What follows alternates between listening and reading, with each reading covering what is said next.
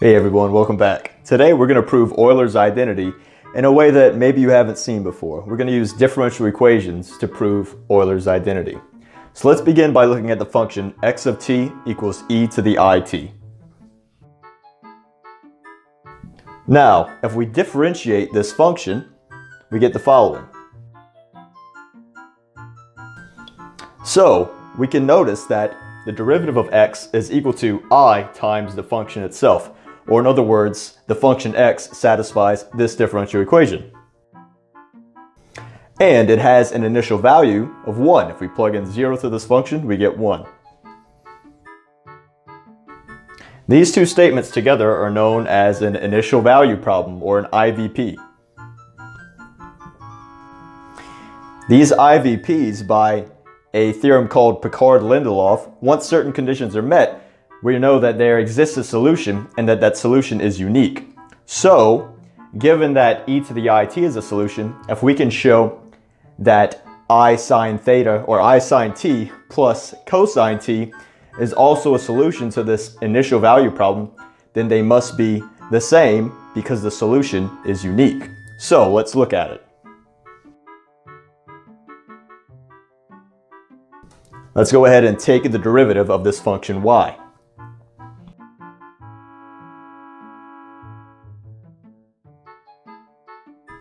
We have that y prime of t is negative sine t plus I cosine t. Now this negative we can write as negative 1, which is of course I squared. And then we can factor out that I, which is I times y. Furthermore, we can see that if we plug in 0 to this function y, we're going to get cosine of 0, which is 1, plus I sine 0, which is 0. So the initial value holds as well. So, since this function satisfies this initial value problem, as does this function, we can conclude that these functions are equal.